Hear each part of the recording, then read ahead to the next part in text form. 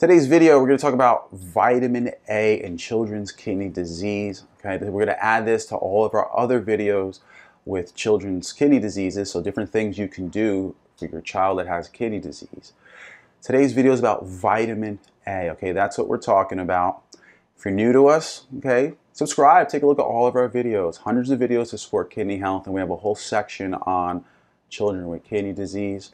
Okay, I'm Robert Galarowitz, a naturopath, nutritionist, kidney survivor. Today's research comes from the Journal of Renal Nutrition, May 2022, and it's Hypervitaminosis A, so that's high levels of vitamin A, which can be toxic in pediatric patients with advanced chronic kidney disease. This is going to be in the later stages, so the stages of like 3B, 4, and kidney failure. Oftentimes, the parathyroid hormone is going to be out of balance. So I'm assuming that you're having all this checked from a nephrologist. Okay, if you're not, then you should see one or get a different one. Something that they mention that in advanced stages, vitamin A can go high. All right, so part of routine screening that you should check for vitamin A, because if vitamin A is toxic, it can lead to additional bone issues.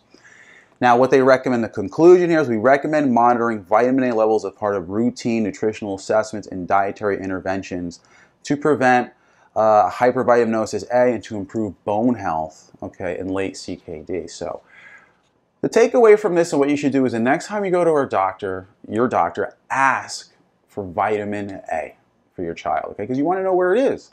If it's high, then you need to avoid it in supplements. You may want to minimize foods that are high in vitamin A, but it's something you should know. Now, you might get some pushback, okay, about not wanting them to do it. If so, you can pull a copy of this article offline. So again, the journal, you would search this as Journal of Renal Nutrition, May 2022, Hypervitaminosis A in pediatric patients with advanced chronic kidney disease. So you print this and you give it to them and say, I'd like to check it because of this. If they still don't do it, you probably don't have the best doctor, and I recommend switching. So thanks for watching, everybody, and to your child's best kidney health. Bye.